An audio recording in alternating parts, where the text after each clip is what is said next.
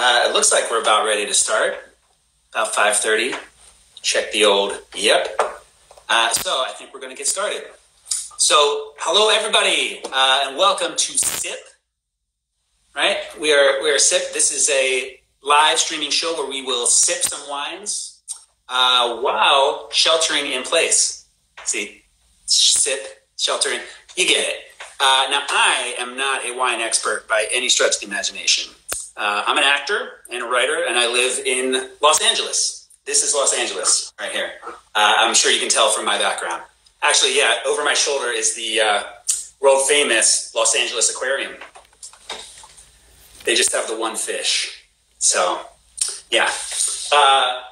But no, normally I'd be spending my days auditioning for things like Brooklyn Nine-Nine, unsuccessfully. Or, like donut commercials, successfully. But like a lot of other folks right now, a lot of my work, all of my work, is on hold. And that is especially true for restaurant and tasting room employees at your favorite wineries. And that is the other great part about tonight's show, because a portion of online sales from tonight's featured wines goes toward relief for those employees.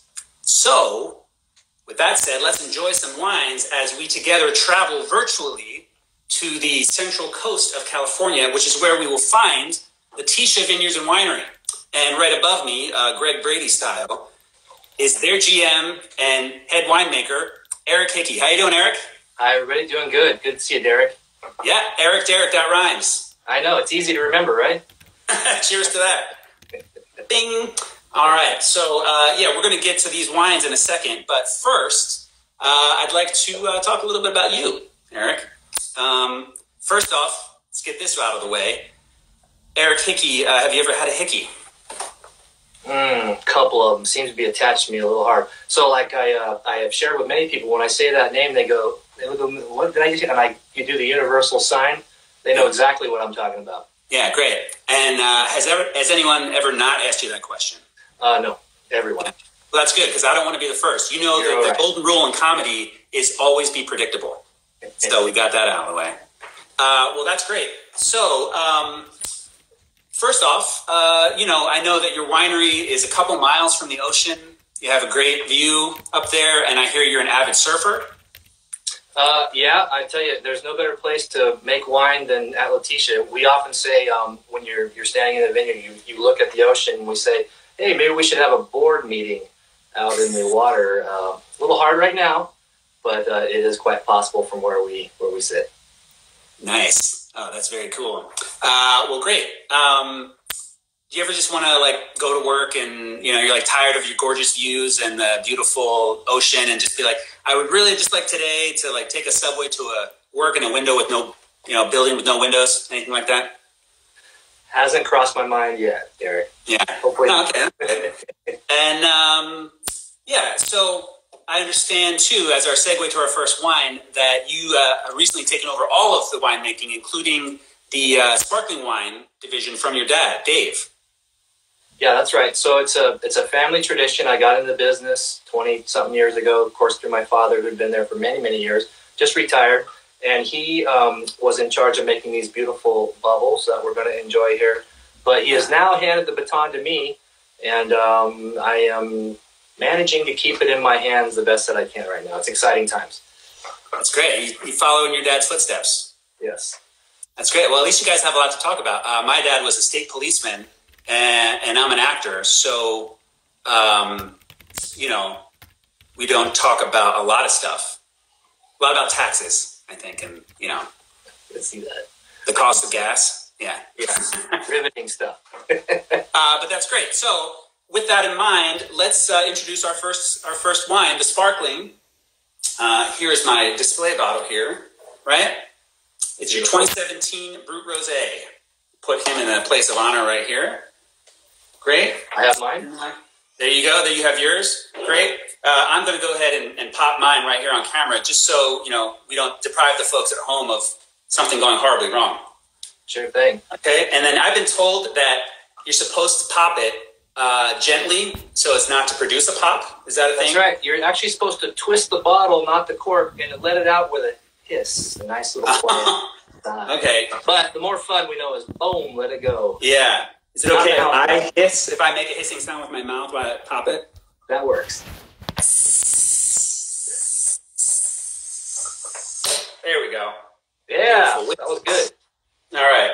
Nice. So let's pour this guy out a little bit. Okay. All right. And then before we sip along with everyone at home, I just want to introduce our little segment, interactive segment, Sip and Say. Check out my high production quality, which I understand is now backwards. So that's fun. But Sip and Say. So we encourage everyone, after we all taste together and Eric tells us about the wine, if everyone wants to post a flavor word, one flavor word that you get from this wine, we'll talk to Eric about it, and then we'll see if your taste buds are at sommelier levels, right? So with that said, everyone at home and Eric, let's raise a glass. Salud. And let's do a little taste.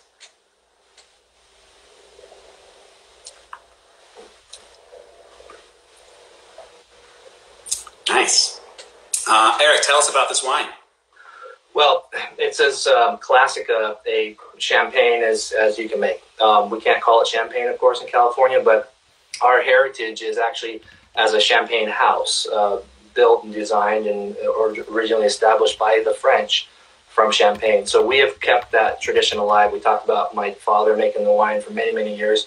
He has kept that French tradition alive, and I am as well. So when you drink a bottle of Laetitia sparkling, any of them, all 7 of them, you know you're going to have a true method champenoise, as we call it, the champagne method style of winemaking in these wines. And your winery has, what is the, again, not an expert in wine, I looked this up and I forgot, you have 2 of the only, what are they called?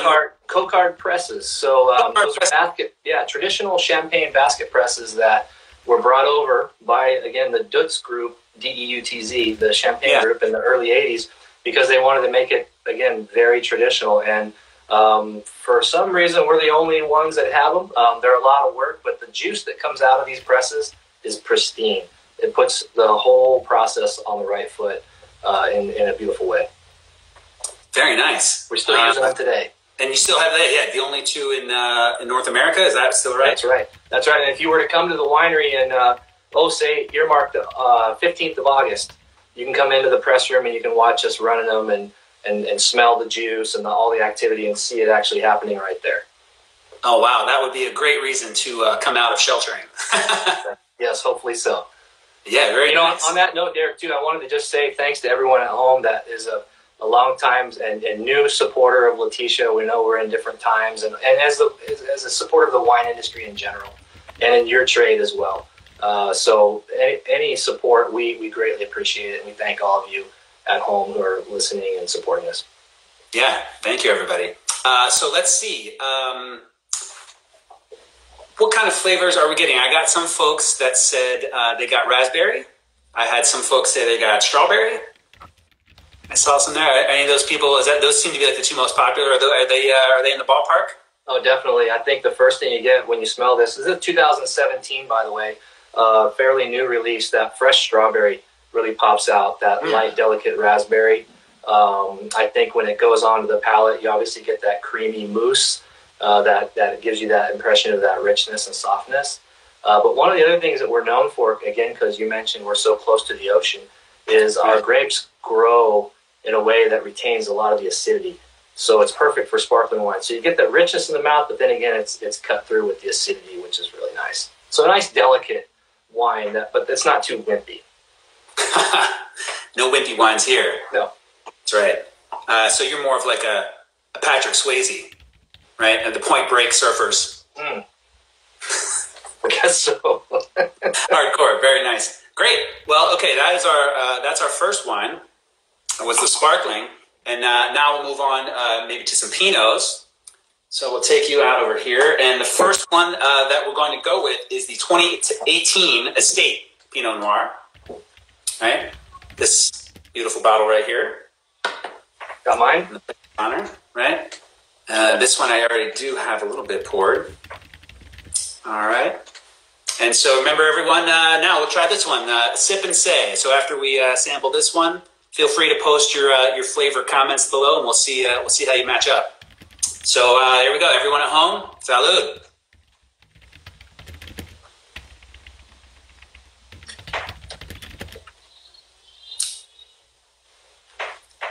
Very nice.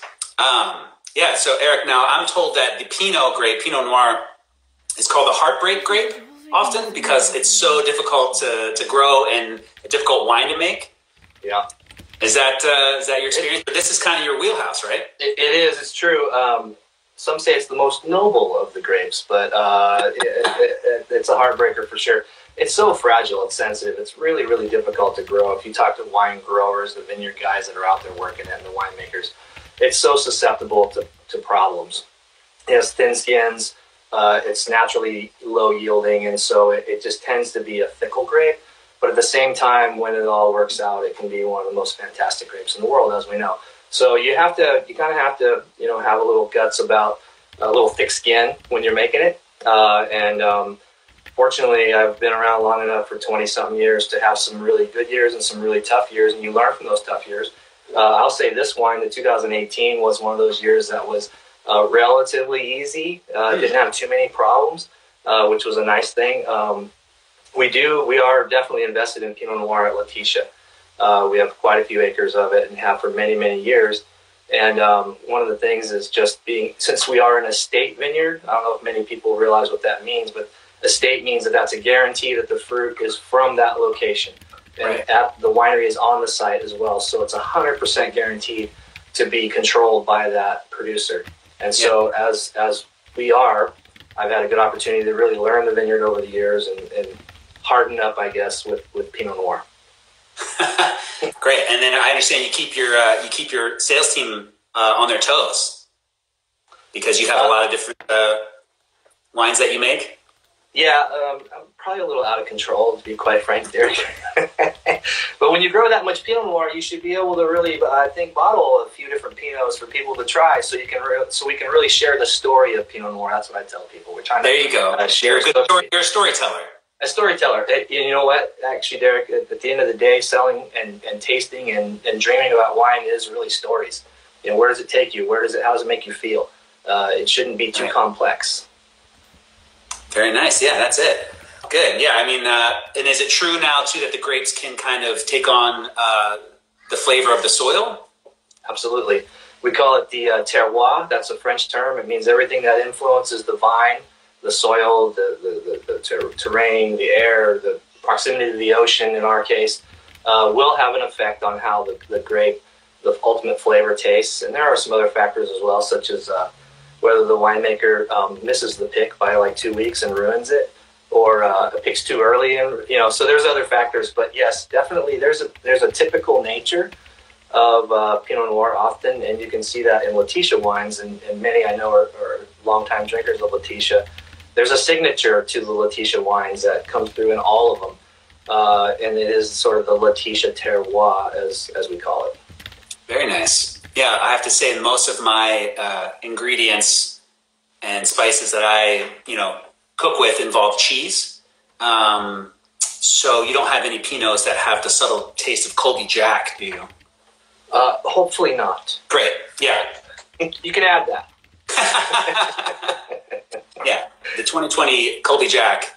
But we have something it'll go nicely with it. It just doesn't necessarily have. That's right. There you go. Yeah, that's good. So, are there any pairings that you would suggest with this one in particular? Well, this one here is a kind of I call it a crossover Pinot Noir, in that it'll go with your chicken dishes. It goes with your fish dishes, and it'll stand up to some of your heartier meat dishes as well. So it kind of covers all bases, which is also a nice factor with Pinot Noir, that it's able to do that. So I would say that if you're looking for a nice go-to, hey, what should I have with my meal tonight? This is a wine that can cover those sorts of pairings. Great. Good one to bring with you to a friend's house if you're invited for dinner. Yes, absolutely. Yeah. Great. Very good. All right. So, I think we got our sip and say results. I think we got a lot of people saying red fruits. That's a safe guess. Yeah.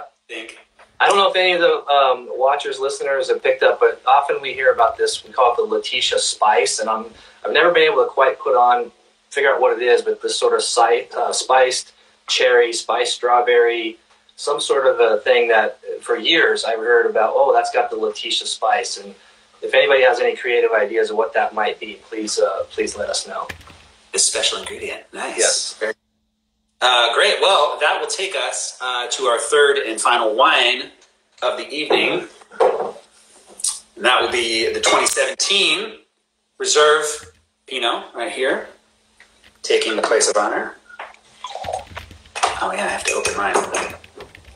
Got it? There you go.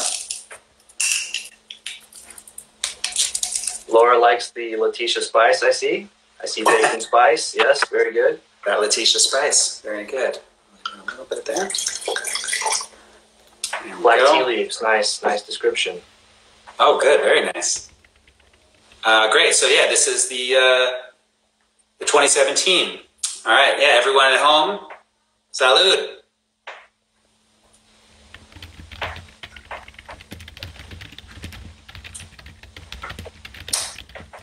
Ooh. Very nice. And I also understand that you at Laetitia are one of the few wineries that are SIP, another one, SIP certified, sustainability in practice. Yes, and exactly. So, sorry. Yeah, tell us about that. Yeah, not only does it represent what we're doing right now as far as sheltering in place, but the acronym for us is, like you said, sustainability in practice. It's something that we hold very dear. It means that our farming practices, our business practices, and the way that we treat, in particular, our workers are sustainable. And so it is an organization that will help us to manage our workforce, our farming practices in a way that is sustainable.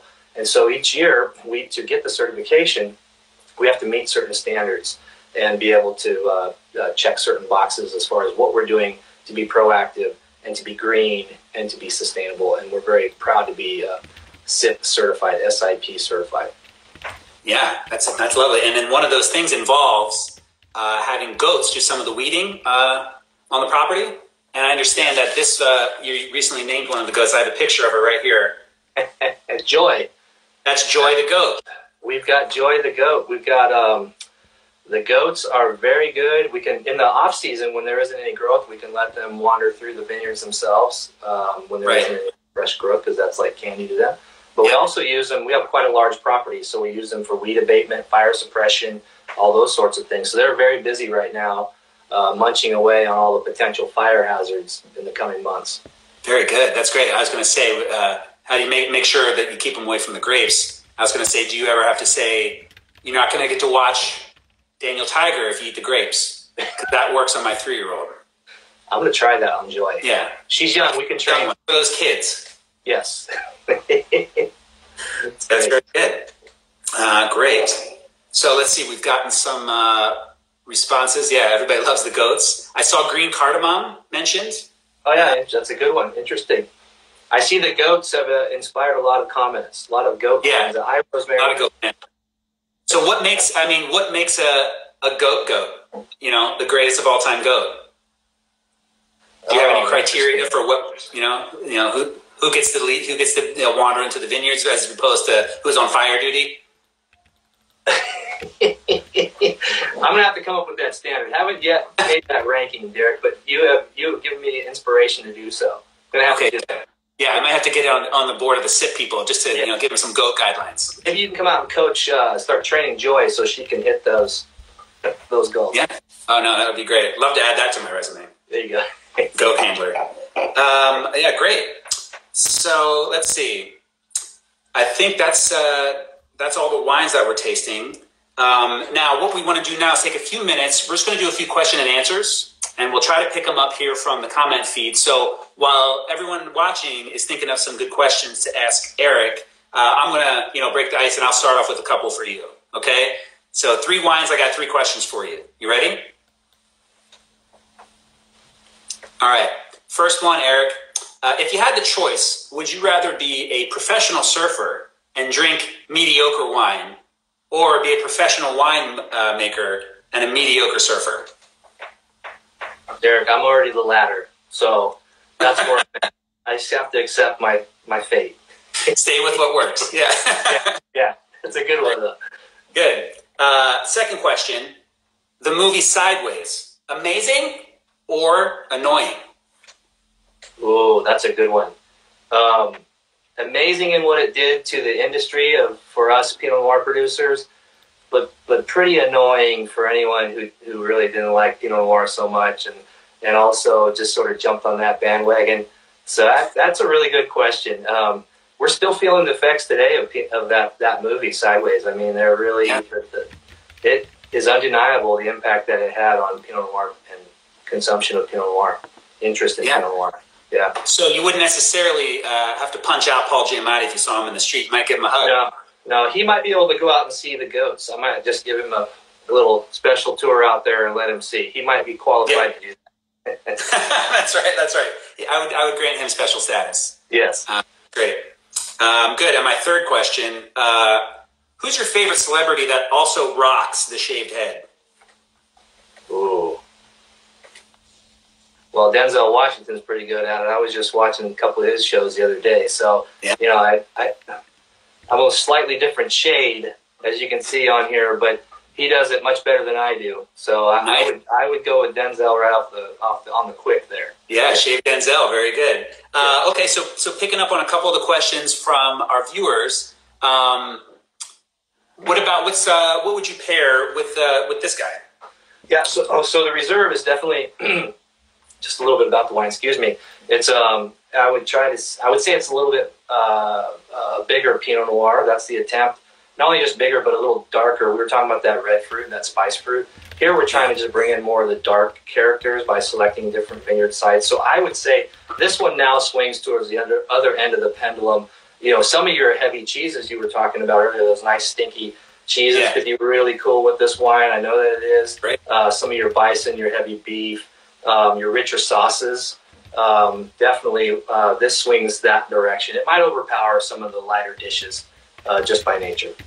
Great. And so what's the difference between, we have the Reserve and the Estate? How can you tell them apart? What's kind of, like you said, a little darker, one's a little bit brighter? Yeah, so simply, if I was to take you into the cellar and into the vineyard, I have learned the blocks over the years and the general terroir we talked about earlier, the different flavors that come from various blocks. And I know the blocks that are going to give us that darker fruit character. And so I am making this blend.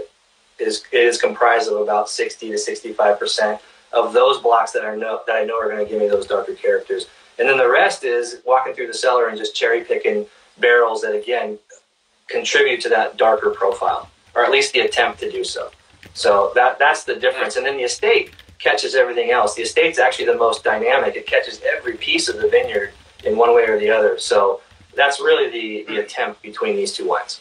Right. I noticed that one's the screw top and one is the cork. Any reason for bottling them differently, or? Well, so like you said, so that when you take the Estate over to your friend's house and if they don't have a corkscrew, you're good to go.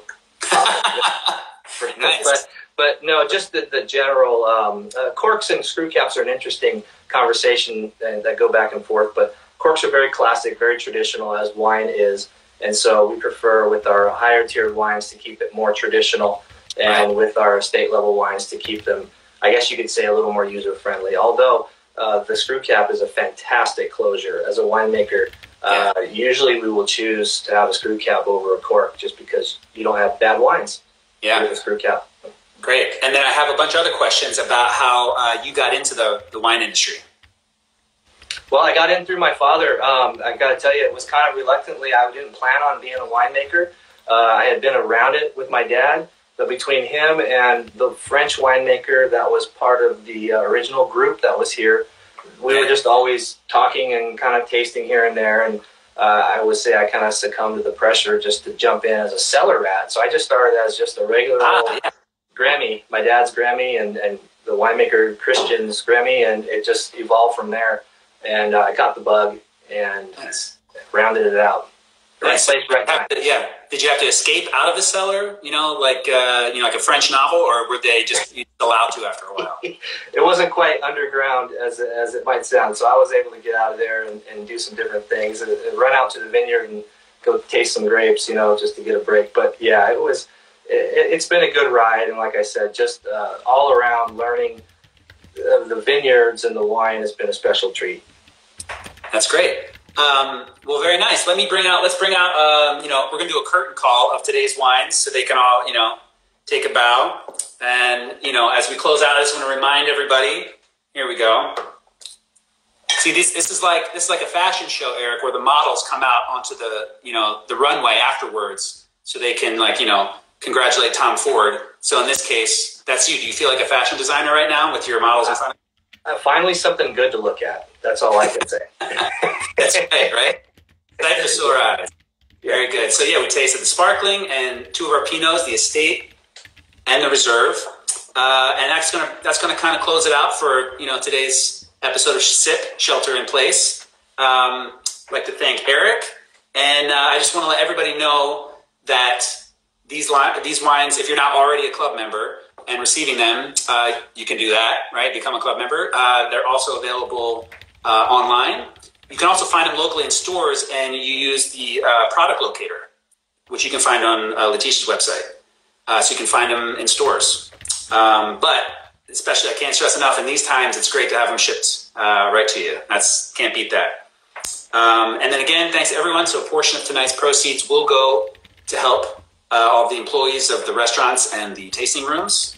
And so, yeah, here they are. And Eric, if you can just remind us again, other varietals, we had that question too, that you guys have in your roster.